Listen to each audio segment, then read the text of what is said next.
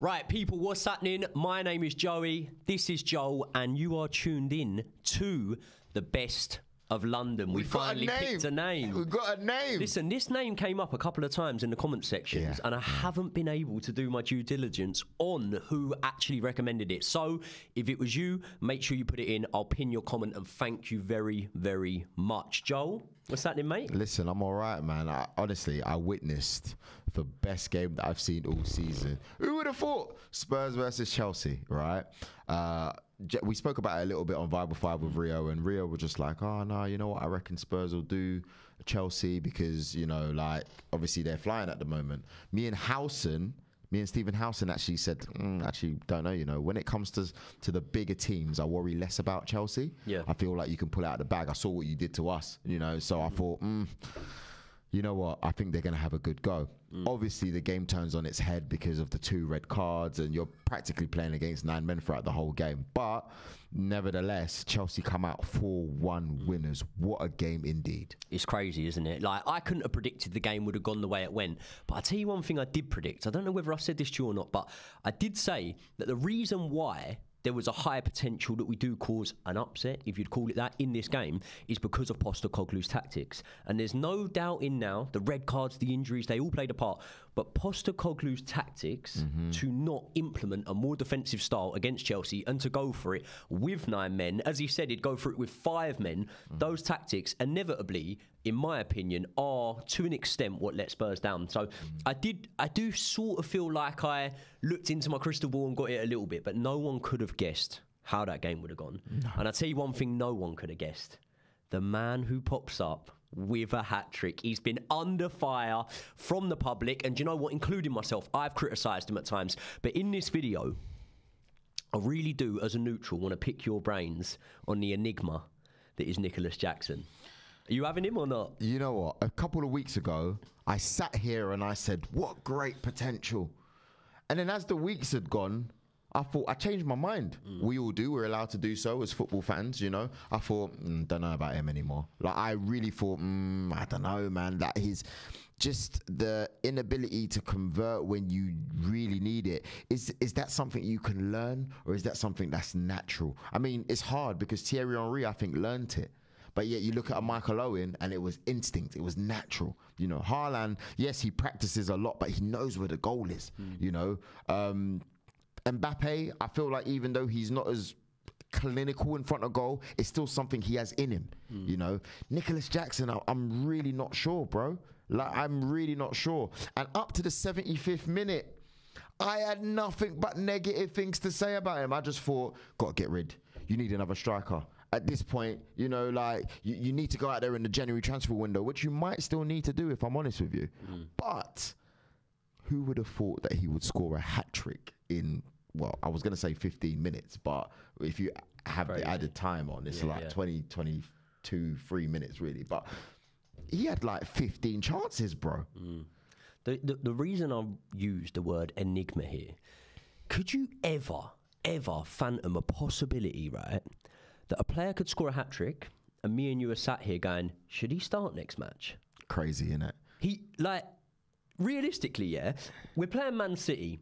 Stylistically, I'm not saying they're exactly the same, but they'd probably match up the most similar to Arsenal. When we played Arsenal, we played really well, didn't we, without a recognised number 9 on the pitch. And I'm looking at that City game and I'm going, do we go Cole Palmer, false 9, and maybe Conor Gallagher pushing up a little bit? Our recognised number 9's just scored a hat-trick. Not someone coming off the bench, not someone who's in and out the team and they've been chucked in and given a go. Our recognised number 9 has just scored a hat-trick, and we're asking that question. And that's why he divides opinion so much. I think on Nicolas Jackson, right, you look at his numbers and they're impressive. Like, I'm not having anyone tell me they're not impressive. 10 games, 9 starts, 5 goals. That is more than Man United's entire front line combined. It's true. Yeah. And I know what you're doing here, but you're skewing the stats a little bit. But go on. Right, okay. So you're going on the eye test, yeah? And that's fair enough. And you're going on the fact, and I'm in agreement here, that when Nicolas Jackson goes for on goal, you aren't confident he's going to score. Nah. Now, you mentioned Thierry Henry there, and you mentioned that Thierry Henry maybe wasn't the most natural finisher early on. But I tell you one thing, Ball comes down the wing. Thierry Henry cuts in. Thierry Henry goes through on goal. No matter when this was, how early in his career was. Even in '98, when he was playing for Monaco or something like that, he was actually top goal scorer in the World Cup '98 for France. 3 goals, but. And you were confident he'd score? Yeah. Can you ever think of a player that did come good, that you weren't confident that they would score when they went through on goal? I'm trying to think, and the closest improvement I've ever seen in a player in front of goal, and I'm still not 100% till this day, but it's Raheem Sterling. I feel like when he was at Liverpool, he had everything. And don't get me wrong, he would get the goals because he would always get the chances. His pace, the players around him, you know, the opportunities that they had with Sturridge, Suarez, it was incredible. But I thought, I don't know if he can improve that side of his game. Goes to City, bro, I don't care what anyone says. A lot of those titles are because of him, because Aguero's sitting out a lot of times. You know, it's the truth. Raheem Sterling became the talisman, linked with Real Madrid. You knew he was going to be in that pocket of space when you cut the ball back in. He's right there. But yet still, sometimes I still go, I'm still not sure. For England, top goal scorer. Euro 2020, right? Which was played 2020. in 2020 played in 2021. Sorry, apologies. But again, like, I wonder, is he a natural goal scorer? He's had to learn, in my opinion, and he's good at it now. I still don't think he's, you know, he's like the finished article when it comes to scoring goals, but he will get you goals. Nicolas Jackson, I don't know if he can learn that, you know, like, I can see what he's good at. He's good at when the ball comes in and he taps it, like, there's that style of goal that he's really good at, but I saw too many opportunities that I thought, you've got to be eating that, bro. At Chelsea Football Club, which is a big club, bro, like, don't tell anyone else on the channel, you know, that's fine. But at Chelsea Football Club, bro, all jokes aside, you've had your Diego Costas, you know, you've had Didier Drogba. Yes, people say, Didier Drogba didn't score enough, but Didier Drogba didn't get 15 chances in a game, I'll tell you that, you know. He was more about bringing others into play and whatnot. Bro, you need to be finishing them, man. If Cole Palmer's through, I'm backing him. Yeah. That penalty, I had a mate of mine, Rory Harper, shout out to you, Rory Harper, and Will Brophy. Rory was just like, nah, I don't know if he's scoring this. I'm like, you watch Cole Palmer, he's getting this in. Yes, he got a little bit lucky, but, bro, he's converting it. I think I look at Nicolas Jackson's performance the other night, and if you could take away the context we have, because ultimately, we know there are show reels and montages upon montages of Nicolas Jackson missing sitters. He does miss sitters. We all get it. I'll tell you one thing. Haaland miss sitters. Haaland does miss sitters every now and again. Darwin Núñez misses sitters all the time. However, Haaland speaks for itself. Goal numbers ridiculous. Darwin Núñez, maybe not to that level, but I'll tell you what Darwin Núñez does. Darwin Núñez will sometimes create an opportunity or a chance for himself out of nothing. You see that goal against, I think it was Bournemouth in the Cup, cuts inside, scores a screamer. Jackson doesn't really do that. So what Jackson does is he gets fed a lot of opportunities on a plate and he takes maybe 50% of them. If 50%, I don't even maybe, maybe. I'm probably blue tick glasses on there. Let us know the stats, please. Well, I actually sat there and I counted it up. He had more than 7 opportunities. He had 7 opportunities that I believe, as a Chelsea number 9, you need to be scoring. Yeah, he converted 4 of them. He doesn't know that the goal's going to be ruled out for offside, the one that he did get in the back of the net that was ruled out, yeah? So you can only judge him on what he did in the moment. Because, you know, we saw Darwin Núñez have a shocking miss the other day, and then it's like, it was going to be offside anyway. No, you didn't know it was going to be offside, so you need to convert that. Jackson converted 4 out of the 7 he was given, yeah? However, we, as a team collectively, probably ain't getting 7 opportunities against Man City, and you, my friend Nicolas Jackson, are not getting 7 opportunities. So I think the eye test, even the way he rounded that goalkeeper, did you see he almost lost balance a little bit? I didn't. I thought from what I could see, and you probably saw the replays more than I did, but I thought he took that well. But I only saw that once, to be honest with you, because I was in a pub. Right, I met up with my mates, like I said, and everyone was going mad. And obviously, when the goal went in, it was interesting to see what was going on. So I didn't see anything else. Yeah. Well, listen, I would agree that he took it well. Yeah. But there was a moment there when I thought, hold on, he's going to fall over backwards. It wasn't, you know. I wasn't confident. I was think there was a step over there, or a bit of a shimmy, and it weren't CR7 style. You know what I mean? And that's a player, actually, we mentioned. He became a lot more clinical in front of goal. True. But Nicolas Jackson's 22 years old, right? There was a lot of anger that a few people had gone, he's a Drogba regen. He's not. He's not a Drogba regen, right? Completely different. Different stylistically, but let alone the success you're going to have at a club. Different stylistically. The only thing that's close to them is they're both black guys. Like, let's be honest with you. Like, but besides that, nothing. Yeah, like, there's the power Drogba. Like, honestly, and that's another part of Jackson's game I'd like to see him improve on, because he's got the size, he's got the height. But I feel like he can get bullied off the ball a little bit. And he just looks a little bit clumsy, a little bit awkward at times. Yeah. However, stylistically, I can think of players that did look a little bit clumsy, a little bit awkward, and they were effective. Now, when I look at Nicolas Jackson, right, 22 years old, Drogba was 26 when he got brought into Chelsea. A lot of people would argue that Drogba didn't have the best first season. I think that that's a little bit of a narrative that someone's put out there once, and it's caught fire a little bit, because I actually think Drogba's first season with Chelsea was pretty impressive. It wasn't until the second season that I knew he was the truth. First season, which is all right. Sometimes people do need time to bed in. So maybe are we being a little bit harsh on Nicolas Jackson? But it was that second season where I just thought, he's the real deal, Drogba. Yeah. Right, yeah. You look at Drogba's first 5 seasons in senior football, right? Bearing in mind, to give it context, Jackson's on his 3rd. He's at the start of his 3rd season in senior football.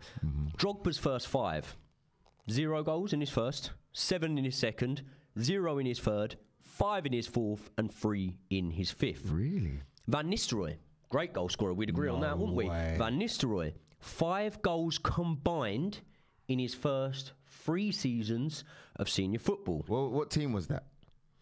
It wasn't PSV, was it? It can't be, because PSV was he at somewhere before PSV? We can check. The list goes on. Samuel Eto'o. He spent his first 2 seasons of senior football, obviously contracted to Real Madrid, but he was out on loan, wasn't he? In those 2 seasons, combined, he scored 3 goals. Right? Aguero, 5 goals in his first 3 seasons in senior football. Shevchenko, he gets 17 run-outs in his first season in senior football. 17 run-outs, that's enough, yeah? Ukrainian league, I get he was young, 1 goal.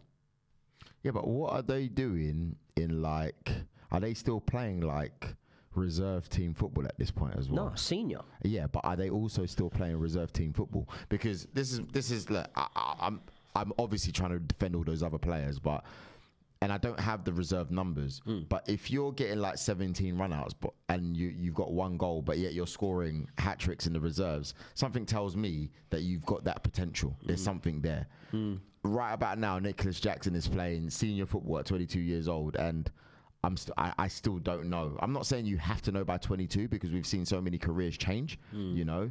I think even if you look at Frank Lampard, who would have thought that he would have been the monster he became, even though he was all right at West Ham. But, you know, players, they develop. They really do. Yeah. But I think goal scoring is just one of those tough ones where it's very rare that you see someone that didn't have it as a goal scorer and then they go on to be a prolific goal scorer.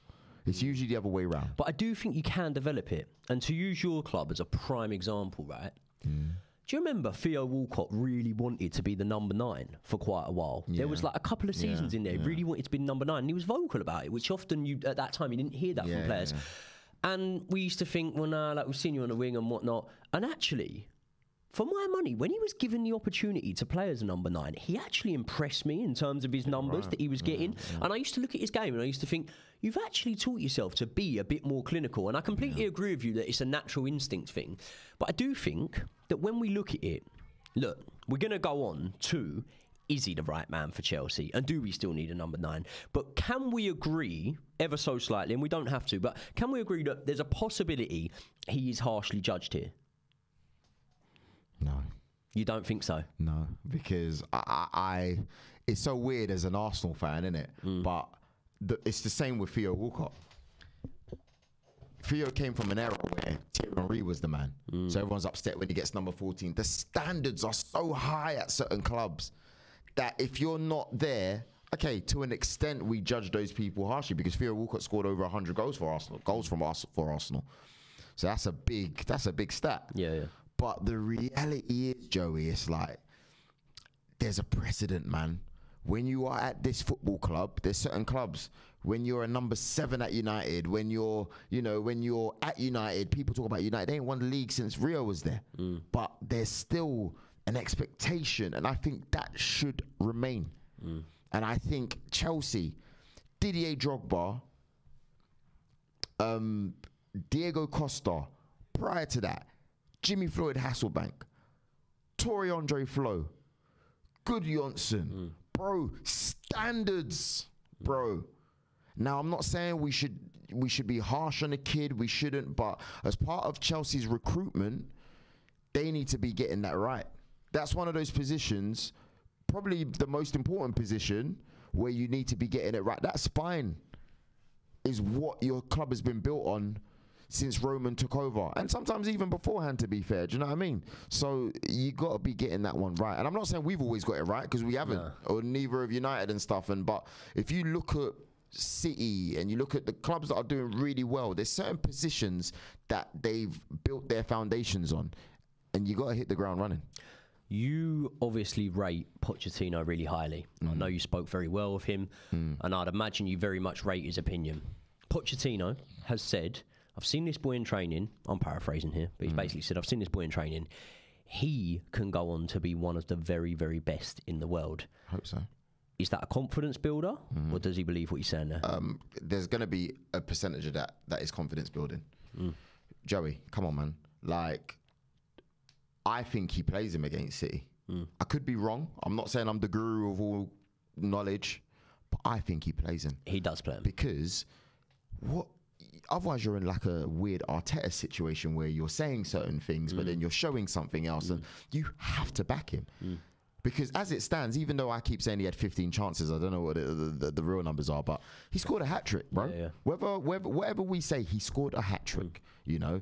And I think what you do, you have to give the boy confidence, because if you don't start him, you're actually probably going to rip the confidence that he's needed throughout the season anyway. So you got to start him.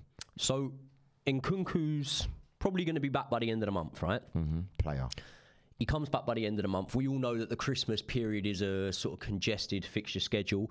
But realistically, if you look at the way that Reece was integrated back in, it was, well, he still hasn't got 90 minutes, and he's now appeared in 3 matches. He's been fit a while and been able to sort of get to that point. I'm scared for him. What, for Reece? Yeah, I thought you've been playing him a little bit.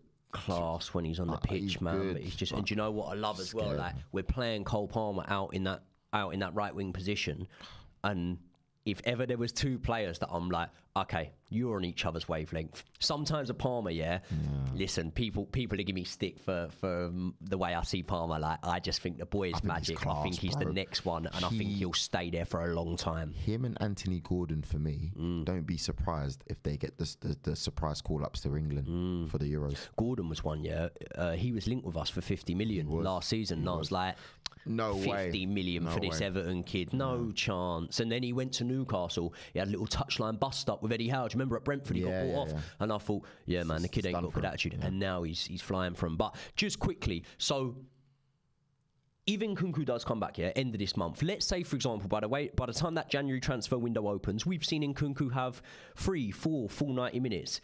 What do we do? Do we take the gamble and go, no, do you know what? We think between him and Jackson and Broha coming in and out here and there, they can provide us our goals. Or do we still go for a number 9? Yeah, you got to go for a number 9. Poch has always liked a 9. Too much at stake, you know. Again, maybe I haven't seen your team play enough, but I think the person to worry about when Nkunku comes back is Gallagher. Correct me if I'm right or wrong. Like, I think he's the person that might suffer a little bit. I think it'd be Jackson. Really? I think they'll play Nkunku at number 9. Really? Okay. I don't think Gallagher is ever getting dropped by Pochettino. Oh, okay. Poch loves him, man. Poch always has that player, doesn't he? He has that go-to versatile player that maybe surprises people at times. Like, he had it at Southampton with Adam Lallana, where he used to play in different positions. He had it, obviously, at Spurs with Christian Eriksen and a couple of others there. And Gallagher just seems like the one for me. He seems like the ever-present. And do you know what? Very, very clear now. I know Reece has took back the armband, but if we can't rely on Reece to be fit, Gallagher's captain. We're agreed on that? He's got to be. Because the vice-captain's Ben Chilwell. Thiago Silva is absolute class. Yeah, absolute class. But can I upset you here? He doesn't act like a captain. What do you mean? He acts like a captain in his performances in terms of leading by example. What do you want him to do? Start gripsing people up and stuff? Oh, do you know what? Yeah, I would have. I would have liked him to. I would have liked him to grab hold of Levi Colwell the other day and pull him off. Oh, that was a bit mad, isn't it? We should.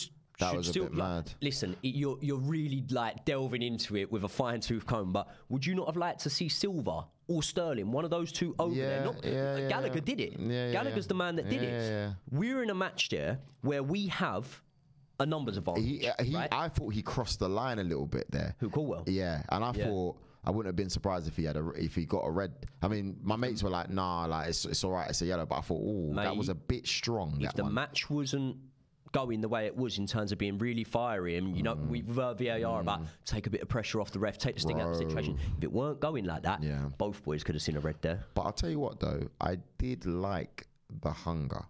So, for example, I'm one of those guys, a little bit old school. I know we don't have a lot of time left. This is a wicked show, innit, guys? Please smash that like button for us in the comments. Get it in. But I thought to myself, like, I think Levi is now going to have a reputation where he shouldn't allow himself to get wound up. But I like it when people know, don't mess with that one. I love it. He can. Do you know what I mean? Like, I think when someone knows that, it just adds a little bit of something. I've never seen Didier Drogba get angry, but I just assume that you don't want to get on his wrong side. Do you know what I mean? Yeah, it's one of them. I don't know. Final thoughts on Jackson, right? Can he continue to have this 1 in 2 goal scoring tally? Not in the long term. Mate, Poch's used to Messi, Mbappe, Neymar, Harry Kane, Son. Nah, mate, that's the short answer. But you use the tools you're given. And if we don't give him... And he's going to get more tools at some point to go out and get another number 9. Let's say, for example... Ivan Toney might be an option. Let's say he gets Ivan Toney. Yeah. Does Ivan Toney's numbers, or do Ivan Toney's numbers, I should say, increase when he comes to Chelsea? 100% with the service. At the moment, it's a 1 in 2 tally. Well, it's a 1 in 2, but at the same time as well, you got to remember, when you're playing with better players, Raheem Sterling's the perfect example of this. You just score goals. You know, like if you're in the right place at the right time, Ivan Toney, he's got that confidence. He's not going to go there and go, oh, this player's won more than me. Oh, this player's like, he's going to go there like, yeah, I deserve to be here, mate. He doesn't give a damn. You know, I would like him at Arsenal, man. I really would. Yeah. You know, I don't know about the price, you know, but hey, it's not my money, man. Well, listen, it's not my money either, but I need you lot to make sure you're cheering on Eddie Nketiah. Give Eddie Nketiah all your support, because if that boy carries on banging goals, we're getting Ivan Toney. I don't think you're going for Ivan Toney if Eddie Nketiah carries on scoring. What was I cheering? Listen, this show, every week, we're going to try and get something out to you. We're going to talk Chelsea, we're going to talk Arsenal, we're going to talk all the London clubs and everything else, to be honest. It's just a chance for us to get together. So... do us a massive favour. Hit the like. If you're not already, subscribe. If it was you that suggested the name, get in the comments. And also, the link to Joel's Instagram and obviously the link to the 5 YouTube channel is in the description for this video. Make sure you go over there, follow them. We've got loads and loads of good content coming out and a very special guest coming out that myself and Joel interviewed very, very soon. So keep your eyes peeled for that. And we'll see you all in the next one.